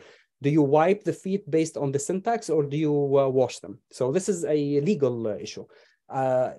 theological issues are very, very subtle, like Maliki Yawm al-Din and Maliki Yawm al-Din. Many people and theologians will say, well, is God the owner of the Day of Judgment, or is he the king of the Day of Judgment? And they go into a theological debate whether king makes more sense than owner. So these changes are very like subtle and small. I wouldn't really call them drastic, that they would really change anything fundamental in a sense, even non-canonical readings in that regard. Thank you. That was very helpful. And just as a quick follow-up, what's the most shocking thing that maybe you've seen that surprised you the most as you were going through this, the whole process of shocking, to be honest, the most shocking thing would be if you compare the attitude of modern Muslim scholars to the attitude of early Muslim scholars, and how early scholars were very relaxed about the whole issue of variants. That's, I would call it shocking. It's not shocking that you have variants in a text. It's just the shocking is that how if you want, orthodoxy progresses over time, and then it's like, oh, we are only following these 7 readings and only these 10 readings, and we are rejecting everything else. And you see that the early Muslim scholars were very relaxed about that. It's just a text, and you can read it this way, you can read it that way. Including Ibn al-Arabi himself, even though he was severe in some of his judgment, would say, okay, in one recitation I would read according to Qalun, and another recitation I would read according to Asim. So I would say shocking in a sense of, in a good sense, is that it's great that the early scholars have this kind of really relaxed and position, if you want, concerning diversity of opinions, accepting this reading, accepting that reading. Some of them, of course, they were very vehement about rejecting certain readings, but just the position, I think, early Muslims and modern Muslims is just very different, at least the way I see it. Thank you so much. That's a great piece of wisdom to take forward. Thank you. Thank you. So regarding this relax or behavior, so what about the, because I asked the question, which is the tawatur, because in the common folk in the street, they believe these qirāʻāt, all 7 or 10 of them are from the Prophet, and not only are from Prophet, there is a chain which reaches tawatur. As I understand in your book, and also Ayatollah Khoui says, none of them are tawatur. Even the Shia circles, look, I'm honest, maybe Hafs Asim wasn't necessarily Shi'i, but recently they say because he was in Kufa, maybe some connection, as you show it in one of the slides, they say that he learned it from when the chain goes up, reaches Osman ibn Affan and Ali ibn Abi Talib. So in this way, they want to say, okay, Qirāāt Hafsa's Asim is more Shi, you know what I mean? Whether there is any meaningful be like that, maybe because she may be more reasonable to be Medina or something like that, because Imams were there. So I'm saying, can you, because this is the controversial one, can you, let's, I know your books there, chains are there, you show to that. Let's address this issue and then see the truth. I mean, how this thing is, how you judge it, whether these chains are reached tawatur, or what the situation they have, or how is it the case? Okay. First, on Khoui's position on tawatur, yes, as you said, he and I think most Shia scholars, they don't consider the qira'at to be mutawatira. And I think it's very clear in his, not in his introduction to the tafsir, in Urwa Wuthqa, in Bab al-Salat, he has a section, I can send it to people if they're interested, and he clearly states the position of Shi'is. He said that the only reason we read Hafs an Asim is that because the majority of Muslims read Hafs an Asim. There's no such thing as maybe it goes to Ali, maybe it doesn't go to Ali. That's not the reason why they read Hafs an Asim. Shi'is, they read Abu Amr ibn al-Ala for hundreds of years before the Ottoman period, and he stated clearly, we don't prefer one reading over the other. And now, and he very clearly, he said, now we read in Hafs according to the majority of Muslims, but there's no preference which reading we choose. So that's one. Second, concerning tawatur, it's not only Shi'i scholars as al-Khoui concerning the tawatur. The discussion of tawatur is old, even within Sunni scholarship. Before even the whole concept of tawatur took place, there was discussion whether the qira'at are mutawatira or not. So it's not something that the other side, if you want, picked up. And the issue is tawatur is it's a concept that has to do with usul al-fiqh, okay? What happened is that when you take a concept from one discipline and then you apply it to another discipline, this is where the, if you want, discrepancy takes place. Tawatur has nothing to do with chains of transmission. Like if you want, chains of transmission and tawatur, they are oil and water, okay? Meaning what? When tawatur means that there is a concept or there's something that everyone is familiar with and everyone knows, okay? It reaches a stage where even you and I, we are from different backgrounds and we live in different places, that we agree on this certain topic or certain piece of information, and it can't be false because you and I, we have no reason to fabricate or create error, okay, in delivering this piece of information. And the typical example is, we say, oh, China is a country that exists, or New York exists in America, or the sun rises from the east. This is tawatur, okay? It doesn't matter if you are Iranian or American or Egyptian, everyone knows that China exists. So that's a mutawatir information. So what happened is that originally tawatur was a concept that is used in epistemology. Okay, we want to differentiate what tawatur is from akhbar al-ahad, from other levels of akhbar, and then usulis took that and then they applied it to qira'at later on. And what happened is that you can't have chains of transmission and tawatur at the same time. And that's what Shi'i scholars, including al-Khou'i, picked up later on, is that what does it mean that something is mutawatir, but you have chains of transmission? So this is why Shi'is dropped chains of transmission whatsoever. And they said, well, Qur'an is mutawatir, we don't need chains of transmission, in a sense. So if you have something that is transmitted through 30 people or 40 people or even 50 people, that doesn't mean it's mutawatir. And the reason why is that only people in a very small local enclosed space, they are familiar with the reading of Abu Amr or Asim. And the perfect example is now, even today in North Africa, they're only familiar with one reading, but they are not familiar with the other readings. So how could the qira'at be mutawatira and known to every single Muslim if one region is only familiar with its own reading? And if you go back to in time, you will find that even in one region, there were different readings circulating among Muslims. And that's the point I was trying to flesh out in the book based on, again, Muslim opinions and Muslim sources, that there's debate among scholars. And the reason why we want to make qira'at mutawatira, it's a more or less an issue of usul al-fiqh. You want to establish the Qur'an and qira'at as the supreme source of law, because it abrogates everything and you can't make hadith abrogated. If the Qur'an is transmitted versus chains of transmissions, it stays on the same level as hadith, which doesn't work. It's mostly really a matter of usul al-fiqh rather than really a matter whether the Qur'an was really transmitted by tawatur or not. So that's the issue here, is that the Qur'an, according to usulis, it is transmitted by tawatur, at least the text of it, the rasm, and it's known to all Muslims. How to pronounce it and how to articulate its letters, that's debatable. Later Muslims, now you find it like the common, if you want, the mainstream opinion is that the Qur'an is mutawatir, and even in some masahif, they would write it al-mushaf bil-qirā'a al-mutawatira, and every single person now, when you say al-qirā'āt as-sab'a al-mutawatira, and every single modern scholarship in Arabic, you'll find al-qirā'āt al-mutawatira, al-qirā'āt al-mutawatira. It's like became something that you need to believe in rather than really something that you prove. So that's the issue. It's just mainly it's a concept that was taken from one discipline and applied to another discipline that created this kind of discrepancy in the concept. Thank you very much. Thank you very much. I really enjoyed it. I don't know if any other people have any questions or those friends, because yeah, I enjoy we talking. I mean, this is the best thing you can do in Ramadan, Quranic discussion, kind of.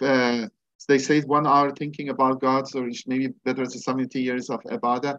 So this is really I'm not sure. I'm not sure how spiritual the talk was, but no, especially was a lot.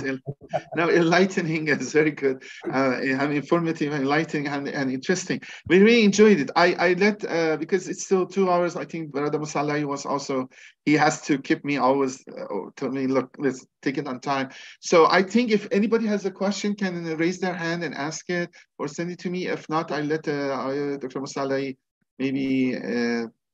First, we thanking you. Very, very enjoyed it to come here from your time, busy schedule. Is very informative for us. We all learned. Yeah, Dr. Nasser, you were on leave, and honestly, when I contacted him, he accepted quickly, and I'm very pleased. And we're actually very happy that we had you here. It was a wonderful, wonderful talk, and I'm sure. No, my pleasure. Thank you for inviting me, and it's good to increase awareness, especially in these settings. So it's good to do that, and I'm very pleased that. Yeah, this is our goal. Done. This is why we invited you. We just want to hear opinions and then discuss them. I'm not sure if there is any other question. I have a short question, Dr. Nasser, sorry. Among these variants, have you also seen people discussing the waqf that emerged like centuries after the first mushafs? You mean waqf pausing? Yeah, exactly. Yeah. You know, the wuquf, the way that the pausing, it's usually like a modern phenomena that you have some early, like in the early manuscripts, you will not find any signs. Yeah, but, verse separators only. Yeah. But like the timeline you were showing, it was all the way to 8th centuries. So some of the waqfs, punctuation marks and stuff actually emerged before that. So I was just wondering how that potentially played a role. Maybe not. No, I mean, that's an interesting point. I never thought of including the signs of waqf and where to pause, where you are prohibited to pause in that. I mean, it's an interesting perspective, like to think of waqf. And again, if you remember from the second or third slide I showed you, like the waqf in the rules of waqf, at least there are common rules of waqf, but there are wuquf in the Maghribi recitation that are different from the wuquf in the Mashriqi recitation. So, and if you also read, of course, works of tafsīr, you will find that sometimes the exegetes will say, well, you can't pause here because the meaning will change. But that's an interesting perspective to think of the signs in the wuquf and how they were maybe fleshed out to add it into this kind of scheme. So thank you. I will rethink about that in terms of wuquf. Thank you. Okay, thank you. Great talk. Thanks a lot. Dr. Oddusi, any other question you see or? No, we are very. Thank you for Dr. Nasser and also the participant. The good questions. We are looking forward, inshallah. Maybe in the near future, have Dr. Nasser joining us again. Maybe about the website, other stuff. And then, for example, are you going to add these? 50, you said 50 of these have implication for the law. Are you going to add them to, for example, to the website too? That I search what are the Qirāāt differences have. Yeah, implication. Actually, they are already there. So if I may show you, let me show you. You can how you do it. So if you here, so if you go to variants right here, right, to annotation. Okay, you go to annotations. You go to the filter, and I took them from a book called Al-Ikhtilaf al-Ahkam. Right. Okay, so you click on Al-Ahkam. You save it here. And they are there, basically almost 30 something. And I have a footnote here. For example, here, waqarna, this is the first one. It's as I can, the Prophet's wives leave their houses without an urgent excuse. So this is a legal matter that scholars discussed. Liturbu versus liyarbu. Again, this is a legal issue here. about the interest, prohibition absolute or only when the intent of the one giving interest is clear. تحريم الربا لدى قصد المرابي. So I have them there. I collected them. So you are welcome to, and the page number of the book is there, but you can also check the verse and the tafsir, and then you can check the legal differences among readers there. Yeah. Oh, thank you. This is very interesting, and maybe you have contemporary implications, because even the hadith that we have issues that contemporary role of women in society. I don't want to open the topic. There are hadiths also implicating that it's better the women stay at home. But now modern Muslim female dispute. I mean, many scholars disputing this hadith from Shiite tradition, from Shiite tradition. So this is very interesting, very helpful. Thank you very much. This one, I did that recently. For example, lamastum versus lamastum an-nisa. There's even a legal discussion whether what invalidates ablution, the wudu, is it only touching physically the woman or having intercourse? So there's even a legal discussion in that, and it gives you also an probably an idea that many of these variant readings are. Burton suggested that many of the variant readings emerged due to legal disputes. Exactly. In this case. So yeah, thank you. And this is the ablution, the wudu that Celine asked me, وَأَرْجُلَكُمْ versus وَأَرْجُلِكُمْ, the wiping or the washing, also the discussion is there. So I collected them in here. You can check them under this label. Yeah. All wonderful. All wonderful. Thank you so much again, Dr. Nasser, for joining us. And as Dr. Quddusi said, this is about the first time we had you. So we look forward to more discussion on other topics, inshallah, as your time allows and as we can manage that. Thank you so much again. Thank you so much. Thank you all, and Ramadan Kareem, and Eid Mubarak قريبا. And hopefully we'll see you in person next fall when I come back. Yeah. That's what my point. You're at Harvard next to us, so hopefully we can see each other in person. Thanks everybody for joining the program. This is a 3-night lecture. Tomorrow we have the Jawad Hashmi, and then his presentation is on Muhammad and the submitters when Jews and Christians were Muslims. So we'll see you all inshallah tomorrow, and we'll let you guys go. And again, thank you so much for joining us. Assalamu alaikum everybody. Thank you. Thank you very much. Bye-bye.